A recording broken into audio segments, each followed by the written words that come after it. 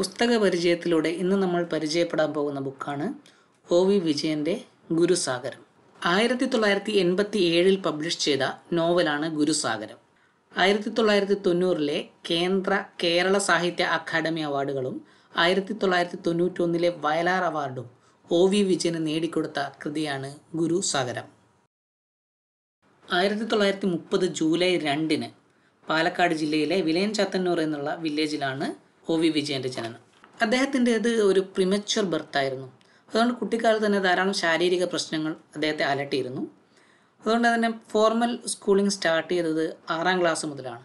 6ാം class വരെ അദ്ദേഹം പഠിച്ചത് വീട്ടിലിരുന്നു കൊണ്ട് തന്നെയായിരുന്നു. എന്നാൽ പിന്നീട് അദ്ദേഹം പാലക്കാട് വിക്ടോറിയ കോളേജിൽ നിന്നും ഡിഗ്രിയും മദ്രാസ് പ്രസിഡൻസി കോളേജിൽ നിന്നും ഇംഗ്ലീഷ് ലിറ്ററേച്ചറിൽ മാസ്റ്റേഴ്സും കരസ്ഥമാക്കി.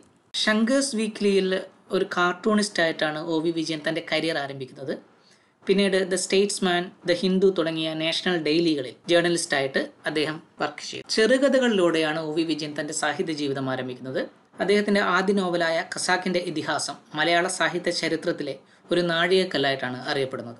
ഓടക്കുഴൽ അവാർഡ്, കേരള സാഹിത്യ അക്കാദമി അവാർഡുകൾ, വയലാർ അവാർഡ്, പ്രഥമ മുട്ടത്തുവർക്കി പുരസ്കാരം, എഴുത്തച്ഛൻ പുരസ്കാരം, കേരള സാഹിത്യ അക്കാദമി ഫെലോഷിപ്പ്, മാതൃഭൂമി സാഹിത്യ പുരസ്കാരം എന്നീ പുരസ്കാരങ്ങൾ നേടിയ O.V.Vijayanനെ രാജ്യം പത്മഭൂഷൺ നൽകി ആദരിച്ചു. 2005 മാർച്ച് 30 തൻ്റെ 75ാം വയസ്സിൽ ഈ അനുഗ്രഹീത എഴുത്തുകാരൻ നമ്മെ വിട്ടുപിരിഞ്ഞു. ഇദ്ദേഹത്തിൻ്റെ സഹോദരിയാണ് മഴ എന്ന ചിത്രത്തിലെ ആരാധ്യം പറയും എന്ന ഗാനത്തിലൂടെ മികച്ച ഗാനരചയിതാവിനുള്ള Kerala state film award സ്വന്തമാക്കിയിട്ടുള്ള നോവലിസ്റ്റും കവയിത്രിയുമായ O.V. Usha. ഇനി നമുക്ക് തിരിച്ച് നമ്മുടെ നോവലിലോട്ട് പോകാം. ഗുരുസാഗരം. 1971 ഇന്ത്യ പാകിസ്ഥാൻ വാറാണ് ഈ നോവലിൻ്റെ കഥാപശ്ചാത്തലം. ഈ യുദ്ധം റിപ്പോർട്ട് ചെയ്യാൻ വേണ്ടി ബംഗ്ലാദേശിലേക്ക് പോവുകയാണ് പത്രപ്രവർത്തകനായ കുഞ്ഞുണ്ണി. അവിടെ വെച്ച് അയാൾക്കുണ്ടാകുന്ന അനുഭവങ്ങളും ഈ അനുഭവങ്ങളിലൂടെ അയാളിലുണ്ടാകുന്ന വെളിപാടുകളും സ്പിരിച്വൽ എൻലൈറ്റ്മെൻറ്റുകളും ഒക്കെയാണ് ഈ കഥയുടെ ഇതിവൃത്തം. ഈ നോവൽ തുടങ്ങുന്നതിന് മുമ്പ് സൂചന എന്ന് പറഞ്ഞൊരു പേജുണ്ട്, നമ്മളെ ഇൻഡെക്സ് പേജ്. നമ്മളെ കഥയിൽ പറയുന്ന ചില കാര്യങ്ങളുടെ വിശദീകരണം, ഒരു വിവരണം. അപ്പോൾ ഞാനത് വായിച്ചു നോക്കിയപ്പോൾ ഞാൻ ഭയങ്കരമായിട്ട് ഇൻട്രസ്റ്റഡായി. കൊൽക്കത്തയിൽ നിന്ന് സ്റ്റാർട്ട് ചെയ്ത് കിഴക്കൻ യൂറോപ്യൻ രാജ്യങ്ങളിലൂടെ ചെക്കോസ്ലോവാക്യ, ഹംഗറി, അർമേനിയ തുടങ്ങിയ രാജ്യങ്ങളിലൂടെയൊക്കെ കടന്നുപോയി. പിന്നെ തിരിച്ച് വെസ്റ്റ് ബംഗാളിൽ തന്നെ രാമകൃഷ്ണ പരമഹംസരുടെ അടുത്തെത്തി നിൽക്കുന്നതാണ് ഈ സൂചന. ഇത് വായിച്ചപ്പോൾ ഞാൻ വിചാരിച്ചു ഇത്രയും രാജ്യങ്ങളൊക്കെ കവർ ചെയ്യുന്ന വളരെ സംഭവബഹുലമായിട്ടുള്ള ഒരു നോവലായിരിക്കും ഗുരുസാഗരം എന്ന്. പക്ഷെ നോവലിൽ അങ്ങനെയൊന്നുമില്ല. കഥ മെയിനായിട്ട് നടക്കുന്നത് വെസ്റ്റ് ബംഗാളിലും ഡൽഹിയിലുമാണ്. ഈ രാജ്യങ്ങളിലൊക്കെ നടക്കുന്ന ചില കാര്യങ്ങളെപ്പറ്റി പരാമർശിക്കുന്നുണ്ട് എന്നല്ലാതെ കഥയൊന്നും അങ്ങോട്ടൊന്നും പോകുന്നില്ല. ഈ നോവലൊന്ന് വായിച്ച് മനസ്സിലാക്കിയെടുക്കാൻ ഞാൻ ഒരുപാട് ബുദ്ധിമുട്ടി. കാരണം ഇത് അതികഠിനമായ ഭാഷാപ്രയോഗങ്ങളും സങ്കീർണമായ ആഖ്യാന രീതിയാണ് ഇത് ഉപയോഗിച്ചിരിക്കുന്നത്. അത് വായിച്ച് മനസ്സിലാക്കിയെടുക്കുക എന്ന് വെച്ചാൽ കുറച്ച് ബുദ്ധിമുട്ടായിരുന്നു. ഇത് ബുക്കിൻ്റെ ബാക്ക് കവർ കൊടുത്തിരിക്കുന്ന ബുക്കിനെ കുറിച്ചുള്ള ഒരു ഡിസ്ക്രിപ്ഷനാണ്. ഇത് വായിക്കുമ്പോൾ തന്നെ നമുക്ക് മനസ്സിലാവും എത്ര സങ്കീർണമായിട്ടാണ് കാര്യങ്ങളൊക്കെ അവതരിപ്പിച്ചിരിക്കുന്നത്. ഈ ഒരു ശൈലിയിൽ തന്നെയാണ് ഈ ബുക്ക് മുഴുവനായിട്ട് എഴുതിയിരിക്കുന്നത്. അതുപോലെ തന്നെ ഇതിൽ ഉപയോഗിച്ചിരിക്കുന്ന പല മലയാളം വാക്കുകളുടെയും അർത്ഥം മനസ്സിലാക്കിയെടുക്കാൻ എനിക്ക് ഡിക്ഷണറിയുടെ സഹായം തേടേണ്ടി വന്നിട്ടുണ്ട്. ആദ്യമായിട്ടാണ് ഞാൻ മലയാളം നോവൽ ഡിക്ഷണറിയുടെ സഹായത്തോടെ വായിക്കുന്നത്. ഉദാഹരണത്തിന് കർട്ടൻ എന്നുള്ള വാക്കിന് പകരം ഇതിൽ ഉപയോഗിച്ചിരിക്കുന്നത് പടുത എന്നുള്ള വാക്കാണ്. കർട്ടൻ നമുക്ക് വളരെ പരിചിതമായിട്ടുള്ള വാക്കാണ്. ഈ പടുത എന്നുള്ള വാക്ക് ഞാൻ ആദ്യമായിട്ടാണ് കേൾക്കുന്നത്.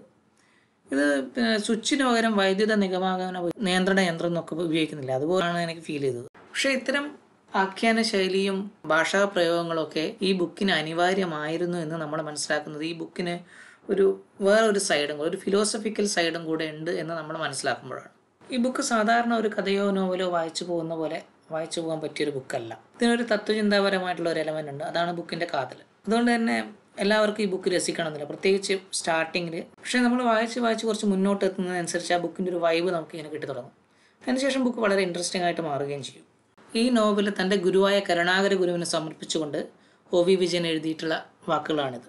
അപ്പോൾ ഇതിൽ നിന്ന് എനിക്ക് മനസ്സിലാകുന്നത് ഗുരുസാഗരം എന്നുള്ള നോവല് കുഞ്ഞുണ്ണി എന്നുള്ളൊരു പത്രപ്രവർത്തകനുണ്ടായിട്ടുള്ള മാനസാന്തരത്തിൻ്റെ കഥയാണ് പറയുന്നതെങ്കിലും അതിലൂടെ തനിക്ക് സ്വയം ഉണ്ടായിട്ടുള്ള ഒരു സ്പിരിച്വൽ ട്രാൻസ്ഫോർമേഷൻ്റെ കഥയാണ് അദ്ദേഹം നമ്മളോട് പങ്കുവയ്ക്കുന്നത്. അതുകൊണ്ട് ഈ നോവലിൽ പറഞ്ഞിരിക്കുന്ന പല കാര്യങ്ങളും അദ്ദേഹം നമ്മളോട് സംവദിക്കുന്നതല്ല, അദ്ദേഹം സ്വയം അദ്ദേഹത്തോട് തന്നെ പറയുന്ന കാര്യങ്ങളാണ്. ഈ ബുക്ക് ബേസിക്കലി ഒരു വെളിപാടിൻ്റെ കഥയാണ്. കുഞ്ഞുണ്ണി എന്ന വ്യക്തിക്ക് തൻ്റെ ജീവിതത്തിലുണ്ടാകുന്ന ഒരുപാട് തിരിച്ചറിവുകൾ, റിവലേഷൻസ്, അത് അദ്ദേഹത്തിൻ്റെ ജീവിതത്തിൽ കടന്നു വരുന്ന ഒരുപാട് വ്യക്തികളിലൂടെയും അദ്ദേഹം കടന്നു പോകുന്ന ഒരുപാട് സംഭവങ്ങളിലൂടെയും അദ്ദേഹം പഠിച്ചെടുക്കുന്ന കാര്യങ്ങളാണ്.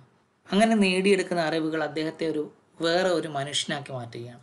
യഥാർത്ഥ അറിവ് അച്ചടിച്ചു വെച്ച പുസ്തകത്താളുകളിലല്ല എന്ന് മനസ്സിലാക്കി തൻ്റെ പുസ്തക ശേഖരം മുഴുവൻ ഉപേക്ഷിച്ച് അറിവ് നേടാൻ വേണ്ടി ഈ ലോകത്തിലേക്ക് ഇറങ്ങിപ്പോകുന്ന മനുഷ്യനാണ് കുഞ്ഞുണ്ണി. ഒരു കുഞ്ഞു പുൽനാമ്പിന് പോലും ഒരുപാട് കാര്യങ്ങൾ നമ്മളെ പഠിപ്പിക്കാൻ കഴിയുമെന്ന് മനസ്സിലാക്കി ഒരു സ്പിരിച്വൽ എൻലൈറ്റ്മെന്റിൽ എത്തുകയാണ് കുഞ്ഞുണ്ണി എന്ന കഥാപാത്രം ഈ നോവലിന്റെ അവസാനമാകുമ്പോഴേക്കും. ഇത് തന്നെയാണ് ഗുരുസാഗരം എന്ന ടൈറ്റിൽ കൊണ്ട് നമ്മൾ നോവലിസ്റ്റ് ഉദ്ദേശിക്കുന്നത്. നമുക്ക് അറിവ് പകർന്നു തരുന്നത് ഒരു വ്യക്തിയോ ഒരു കൂട്ടം വ്യക്തികളോ അല്ല. ഒരു ചെറു പുൽക്കൊടിയിൽ നിന്ന് പോലും നമുക്ക് ഒരുപാട് കാര്യങ്ങൾ പഠിക്കാനുണ്ട്. ഒരു ചെറു പുൽക്കൊടി പോലും നമ്മുടെ ഗുരുവാണ്. ഇങ്ങനെ വളരെ റിഫ്രഷിംഗ് ആയിട്ടുള്ള നമ്മുടെ ചിന്താരീതിയെ തന്നെ മാറ്റിമറിക്കാൻ കഴിവുള്ള പല വിഷയങ്ങളും ഈ ബുക്കിൽ സംസാരിക്കുന്നുണ്ട്. സ്ത്രീ കഥാപാത്രങ്ങളെ അവതരിപ്പിച്ച രീതി ഒഴികെ ബാക്കി ഒട്ടുമിക്ക കാര്യങ്ങളും എനിക്ക് ഈ ബുക്കിൽ വളരെ പോസിറ്റീവായിട്ട് ഫീൽ ചെയ്തു. യുദ്ധത്തെക്കുറിച്ച്, വിപ്ലവ സമരങ്ങളുടെ നമ്മൾ അധികമാരും ശ്രദ്ധിക്കാത്ത വേറെ ഒരു വശത്തെക്കുറിച്ച്, സ്നേഹബന്ധങ്ങളെക്കുറിച്ച്, രക്തബന്ധങ്ങളെക്കാൾ ഊഷ്മളമായ വൈകാരിക ബന്ധങ്ങളെക്കുറിച്ചൊക്കെ ഈ ബുക്കിൽ അതിമനോഹരമായി വിവരിക്കുന്നുണ്ട്. തുടക്കത്തിലുള്ള കുറച്ച് ബുദ്ധിമുട്ടുകൾ ഒഴിവാക്കി കഴിഞ്ഞാൽ ഈ ബുക്കിൻ്റെ അന്തസത്ത മനസ്സിലാക്കി വായിക്കാൻ തുടങ്ങിയപ്പോൾ നമ്മുടെ ചിന്താരീതിയെ തന്നെ സ്വാധീനിക്കാൻ കഴിവുള്ള വളരെ റിഫ്രഷിംഗ് ആയിട്ടുള്ള ഒരു ബുക്കായിട്ട് എനിക്കിത് ഫീൽ ചെയ്തു. അപ്പോൾ എന്നും പറയാനുള്ളത് പോലെ വീഡിയോ ഇഷ്ടപ്പെട്ടാൽ ലൈക്ക് ചെയ്യുക, നിങ്ങളുടെ അഭിപ്രായങ്ങൾ താഴെ കമൻറ്റ് ചെയ്യുക. ചാനൽ ഇതുവരെ സബ്സ്ക്രൈബ് ചെയ്തില്ലെങ്കിൽ സബ്സ്ക്രൈബ് ചെയ്ത് കൂടെ അടുത്തുള്ള ബെൽ ഐക്കണും കൂടെ ക്ലിക്ക് ചെയ്യുക.